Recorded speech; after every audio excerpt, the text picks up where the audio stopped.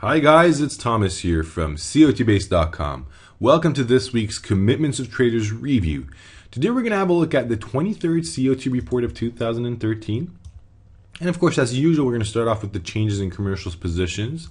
Here we go. We're going to start off with Oats, where we had a 53% change in commercials positions, a 60% change in large speculators position. You can see the change sizes over here being much larger than average. And of course, these can be considered bearish signals. If you look at the chart, you can see prices have rallied. So finding a bearish signal may be not that surprising. Let's have a look at the 5-year chart and see whether we have an extreme in Oats. Here we go. You can see that we would have a large extreme. Here we have a bearish extreme that happened in 2011, the beginning of 2011. It was a beautiful large COT extreme and marked the end of this rally, and since then prices declined. So that was a beautiful rally. We're a bit far from those levels. Of course, we can always talk about relative extremes, but maybe this isn't the best signal that we should act on. An opposite extreme, if commercials were above or roughly at the zero line, that would be a bullish signal. Of course, we're not there right now. So it's basically the change signal that may affect prices, if at all. And we should be waiting for the extreme to widen a bit and have a more clear signal before we act. The next market is 5-year note, 26% change over there in commercials positions. Both large speculators and commercials are net long. You can see small speculators at more than 100,000 contracts in net short level, so they're at pretty extreme territories. You can see that the last time when large speculators and commercials were both net long, that pretty nicely coincided with a relative bottom over here in prices. So we may easily expect this to happen. This in itself is a bullish signal. Let's open the 5-year chart and see whether we've got an extreme in this market.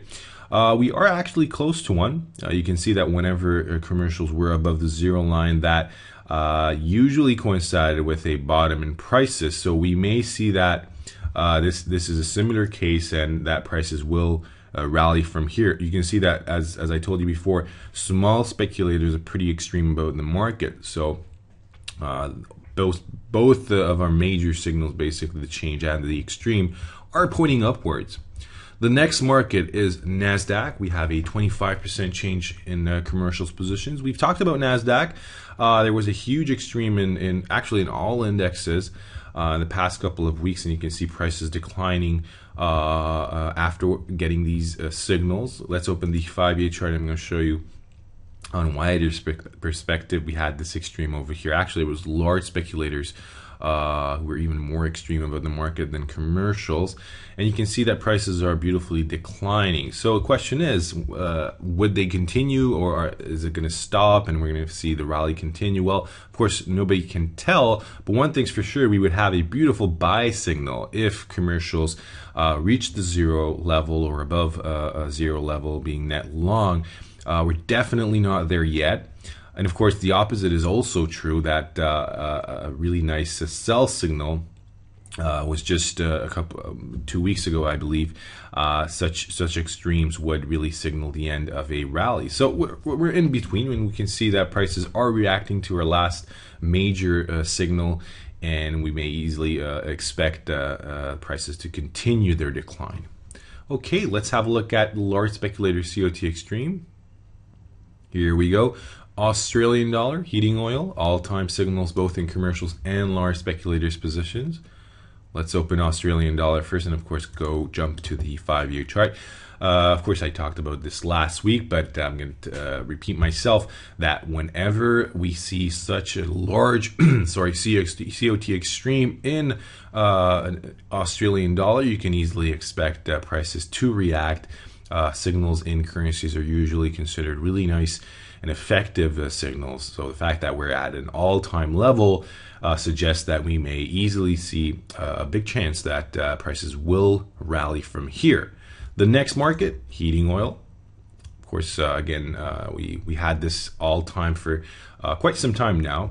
And you can see that prices have started their rally. So the extreme is still wide, it's still there, and prices are rallying. So we may easily see prices continue this rally.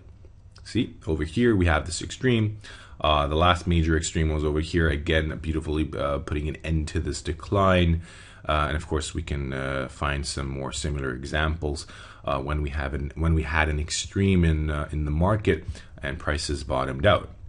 And then we're going to move on to silver, where we have an 828 report extreme in commercials positions, 530 report extreme in large speculators positions, so pretty large extremes in silver.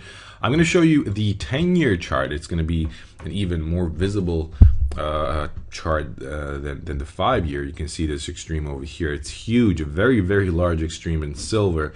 All major market participants are at their extreme levels. So of course, the question is what to expect. Well, this is a bullish extreme. You can see that prices have reacted to these extremes whenever they existed. And we may easily expect this to happen again. Prices have declined a lot from the bearish extremes. You can see it over here. We had these extreme levels basically putting an end to these short rallies. And the fact that prices are declining shouldn't be surprising at all. But it may easily be that we're getting closer and closer to the end of this decline, and we're going to see prices rallying soon. So that's all for this week. I hope you enjoyed my review. Of course, if you would like to have a look at other COT charts, you can do so at our COT charts page. Or if you would like to have a more in-depth and detailed COT analysis, then please check out our subscription service and add other good functions to your table: the long-term trend, volume and open interest scores, the COT index. You can look at market complexes. You can look at new CO2 report types, other data types. Of course, you can do a more in-depth volume and open interest analysis. Have a look at the highlights page. So a lot of great functions in the subscription service that I hope you're going to check out. So thanks for being with me this week. I hope you will join again next week. So have a great weekend. Take care. Bye-bye.